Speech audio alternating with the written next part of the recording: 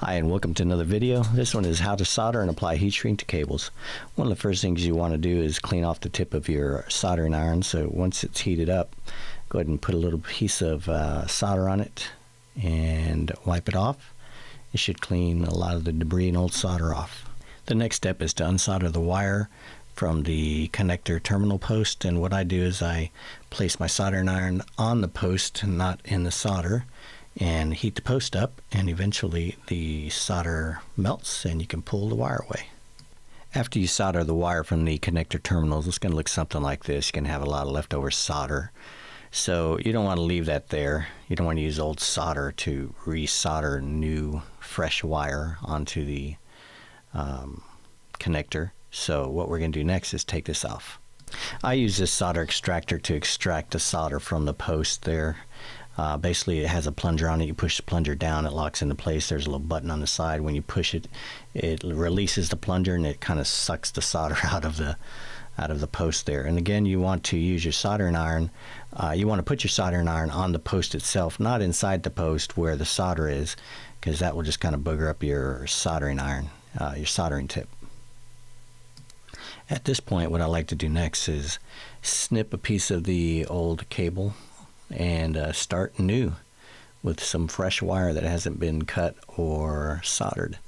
I use my stripper tool to take the outside portion of the cable off. You don't want to cut all the way through it, otherwise you cut the wire, the cable, completely. And then just pick apart the wires that are in there. The copper wire that surrounds everything, that's a shield. You want to make sure that that's pulled away from the other wires in there. And some cables have this cloth material that kind of, I guess, insulates the cable. You'll want to go ahead and separate that and cut that as well, because that'll just get in your way. You don't need to solder that, and it won't solder to anything actually. So go ahead and snip that off. And next thing I do is cut the wires to length. So once you have the wire cut to about 1 inch, just snip off the tips, actually the plastic part. Use your stripping tool to strip off a little piece at the top. I would say maybe quarter of an inch. Do it to all 3 wires, and once you've accomplished that, go ahead and move on to the next step.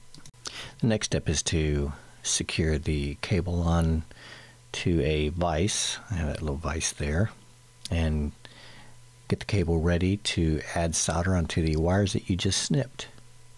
So one of the tricks to not having a cold solder joint, which means solder that really isn't going to stick, is to heat the wire up first. Make sure the wire is nice and hot, and then put the solder on it. That way you know the solder will stick, or is sticking to the wire. So heat the wire up and then go ahead and apply the solder to it. Go ahead and repeat this process for the other wires in the cable, and let's move on to the next step.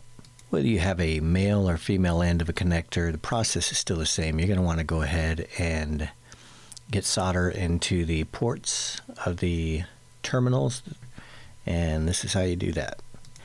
You'll start to notice a common theme here, and that is not to touch the solder with the soldering iron. So again, the same process. Heat the terminal up so it's hot enough to melt the solder, and once it's hot enough to melt the solder, you melt the solder in there and get a little dab of solder into the ports. At this time, let's go ahead and put the boot of the connector onto the cable, and also the heat shrink wrap. We don't want to forget that, because if we solder the connector and forget these, we're going to have to unsolder them and put them back on. So let's go ahead and take time to do that now.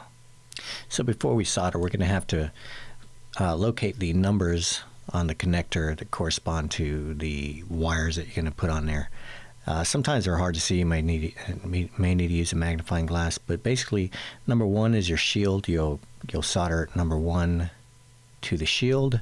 Number 2 is usually your positive or hot, and number 3 is usually your negative or cold. Red is usually positive, and black is usually negative. In this case, we have a blue wire, so we decided to go ahead and make red the positive and blue the negative.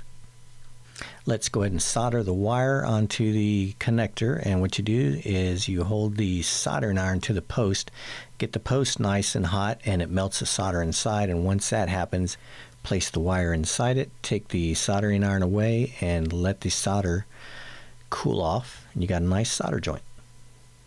Pull the heat shrink up until it covers the wires that you just soldered. Let's get ready to apply heat to the heat shrink tube. Turn your heat shrink gun to hot.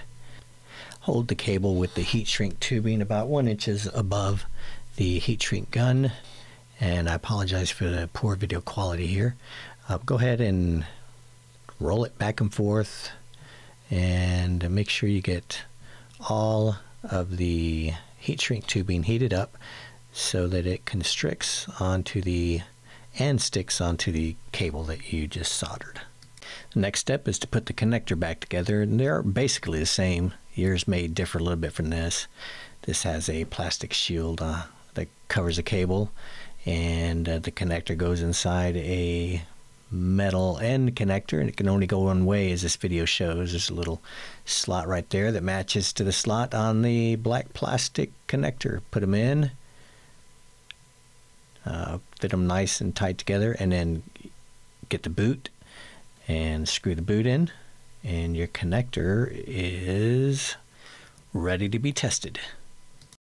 The very last step in this process is to check your cable to make sure that it is going to work. This is our cable tester here, and as you can see, it has XLR connections on the side. You plug your XLR, your mic cable, into it, and ours tests this way. You test all the terminals, and if they all light up without any other lights lighting up, you're good to go.